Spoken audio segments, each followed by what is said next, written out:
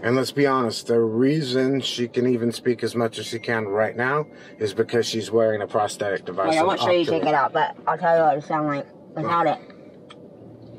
If I didn't have it in, then this is how it would sound from now on. So basically, your hard palate is how you swallow.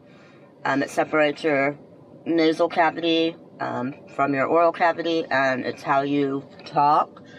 So I'm getting used to a few things right now as far as that goes, because he'll tell you the rest of it, because it's hard for me to talk about it with this right now. But you tell him what's happening next phase and why I sound weird with the obturator in even.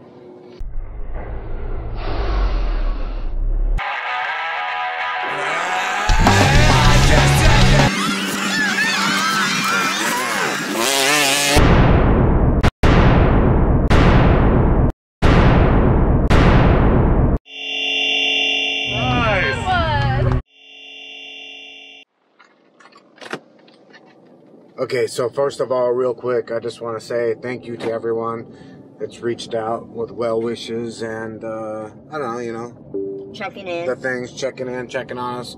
We've also had people asking, you know, where we've been, why we haven't put up videos. We've had some stuff going on. It's my fault. We haven't done it because of me. So I'm going to give a kind of a brief description of here of what's been going on. So I'm gonna give a quick summary of the last, what, 2.5 years? Yeah. 2.5 years, roughly. So it started off about 2.5 years ago. Brandi had a small growth in her mouth, and we, hold on one time. Let me turn this off. Okay, so like I was saying, about 2.5 years, Brandi had a small growth on her mouth, and we went to the doctor, to Kaiser. Yes, Kaiser, I'm going to say it out loud. And the doctor's name, who wish I could remember right now. Dr. Law. Dr. Law in Fresno. We walked in, he opened his mouth, looked in there and said, oh, you have cancer. I'll give you some time to alone. Whatever. Sorry like, oh, you're going to, yeah, sorry to be, yeah, just a stupid ass move, right? So, we freaked out. We didn't know what to do. He came back in and gave us all the gory details of what was going to happen. And then we went home, freaked out some more. And it was actually the weekend of Summer in the Sierras with Knuckles Up. Which, yeah, and thank God we for didn't that. know what else to do. It was the weekend. That was like on a Friday this happened. So we literally went straight from that doctor's appointment, got ready, headed up, and did this whole thing. Yeah. Thank God for that ride. It got us through the weekend. So, long story short, the guy was a dumbass and he was wrong, and they did a bunch of tests and it came back not cancer. And from there, I think kind of what happened was that you know, we were just like, okay, it's not cancer, let's just take a breather and we'll deal with this tomorrow, next day, next week, whatever. And then I never even brought up to you how much it was interfering with life.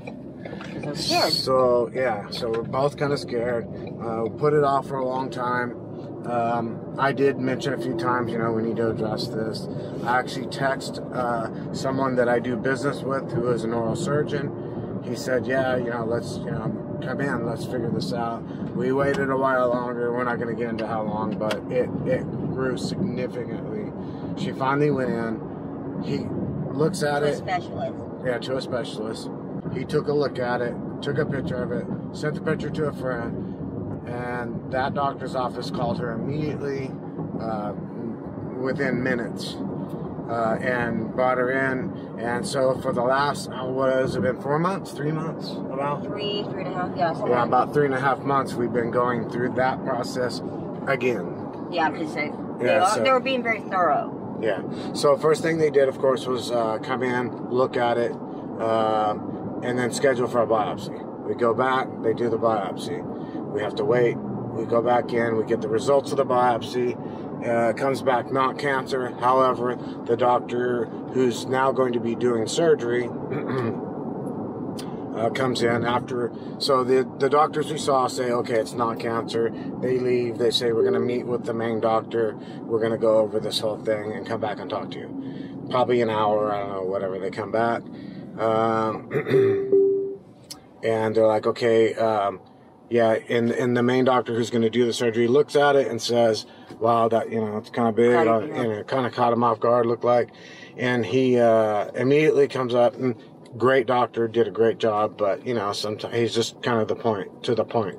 He looks at it and says, we want to do another biopsy. We're going to send that sample off to someone who is more advanced in oral. Yeah.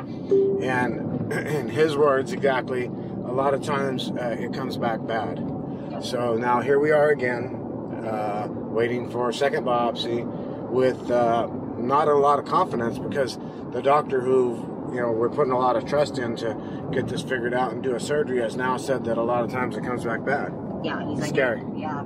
So we wait for that biopsy. Takes like 3.5 weeks. Yeah, it finally comes back, not bad, not cancer, but they set us down. They're like, hey, there's going to be this surgery, and they start going over the details, and we're just still excited about the fact that it's not cancer, that it doesn't really sink in what's going to happen, right? Which it's I don't know how to put this. It's gruesome in one way, and it's awesome in another way, because it took care of the problem for sure. Mm-hmm. But it's left Brandi with a minor disability, you'd say. Yeah. So she's not speaking a lot right now because they took my jaw. Yeah, they took a part of the jaw, upper teeth on the left side, and she has a giant hole in her mouth. They took my palate. Yeah, they removed a portion of her palate. Like 90% of my hard palate, a small part of my soft palate. I had implants, so hardware up into my jaw, and then like my left side, about 90% of the left side upper jaw. And let's be honest, the reason she can even speak as much as she can right now is because she's wearing a prosthetic device. Wait, I won't show you take it out, but I'll tell you what it sounds like without it. So, if I didn't have it in, then this is how it would sound from now on. So, basically, your hard palate is how you swallow. It separates your nasal cavity from your oral cavity, and it's how you talk. So, I'm getting used to a few things right now as far as that goes, because he'll tell you the rest of it, because it's hard for me to talk about it with this right now. But you tell him what's happening next phase. And why I sound weird with the obturator in even. Okay, so that's without an obturator. And back in. Yeah, and this is with, and as you can tell, it's still not, her voice is not. It sounded better. Yeah, I'll cover that real quick. So basically, the pre-op obturator was designed, it was flat, and it was designed to butt up against the packing that they had in the hole that's in her mouth. There's a hole in her mouth where they cut the palate out that opens her mouth into her sinus cavity. So that's open. So basically, without the obturator, there's just a giant hole. It's hard to speak, hard to drink, hard to eat, hard to anything. So the initial pre-op obturator is not designed for long-term. It's designed to use during the healing process while there's packing and, what's it called? Yeah, they call it an immediate obturator or surgical obturator, and it's basically for the first phase of healing. Yeah. So then what'll happen, we have a doctor's appointment next week. We'll go back, and I'm sure they're going to cover this with us more, but there'll be an intermediate or long-term. Interim obturator that will form fit more. Because right now what's happening, she has an obturator in that's flat, that was designed to butt up against packing. All that packing is now out, and there's a hole and there's a gap. So if you go from the back, there would still be a hole. Yeah, I learned that the hard way. Yeah. Drinking water. Yeah. So if she drinks water right now and leans forward, it will come out of her nose.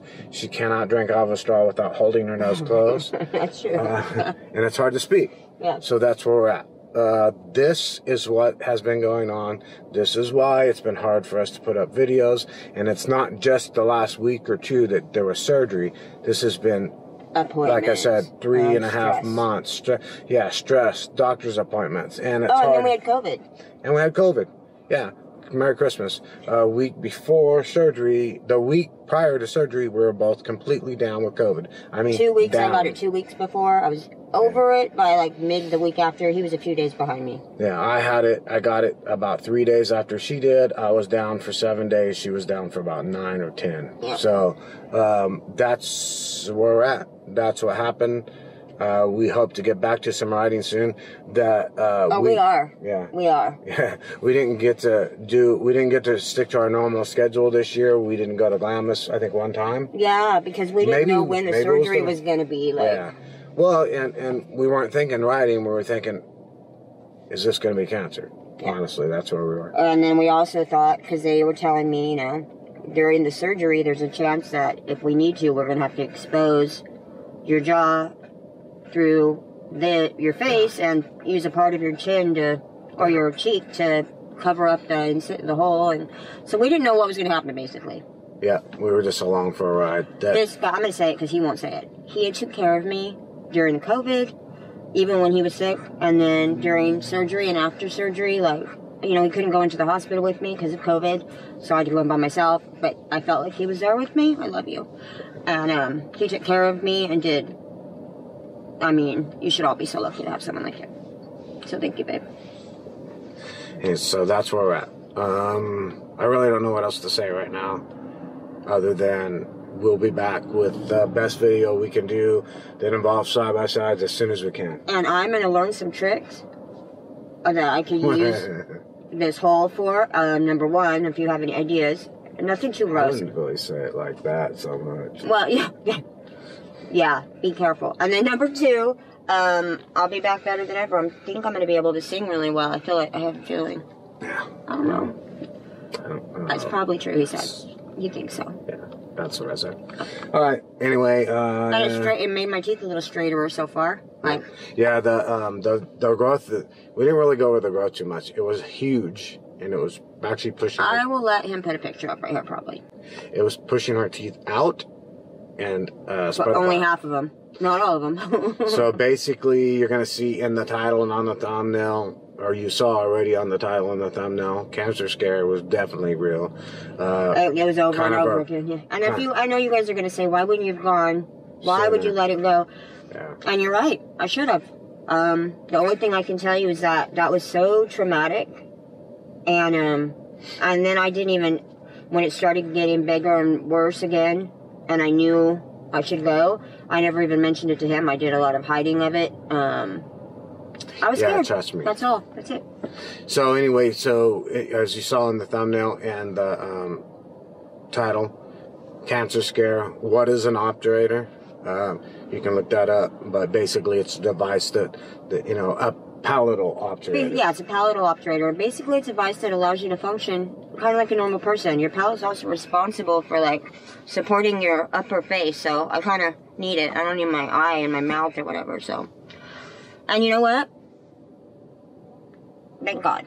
I'm so. I can deal with this. Yeah, this we can do. I had a rectangle head last week, so. Yeah, that was a lot of swelling. I didn't really get any pictures. I'd show them to you. I took some. I don't know if you're going to see them, but I did some. We'll just say. We're going to check out, but we'll get up the best video we can as soon as we can on side-by-sides riding, working on them. We've been doing a bunch of, even through this, I've had quite a bit of work that I've been doing in the garage, so that's where we're at. Yeah. So, well, you've got a lot coming for you guys, especially now. I'm not going to waste my time. All right, we're doing this. Thank you. Thank you for being concerned. Appreciate it. Peace. Okay, so we told you all the things that have been going on. This is our first real outing, right? Yeah. Since all this. Yeah, it is. Since COVID, we purposely went on a date the night before my surgery. That's right. So it's our first outing. We have to find just the right thing for you to eat. Soft foods. And yeah, we just left Scott and Pam's. We went and hung out there for a while. So now we're gonna have Mexican food because there's rice and beans and I looked at this menu and I think I could find some stuff. I'm pretty excited. All right, we're gonna do this thing. Great. How did it feel going out for your first out meal? It felt awesome. Look how soft my food was. A variety of soft foods. It's delicious. And then a margarita. Nice. That looks watered down. No, I'm not going to have one. We did it. We had the foods. We had the foods. We survived it. I'll tell you something. I don't know if it's just because I haven't been eating like a lot of variety of foods lately, but that was so spicy. Yeah, you had some Ensure and I did have you had Ensure. some Jello. Yeah, and the drink. I went and got you some drinks. Smoothies? Yeah. Yep. But now you just had real food, Mexican food. And it was delicious. Awesome.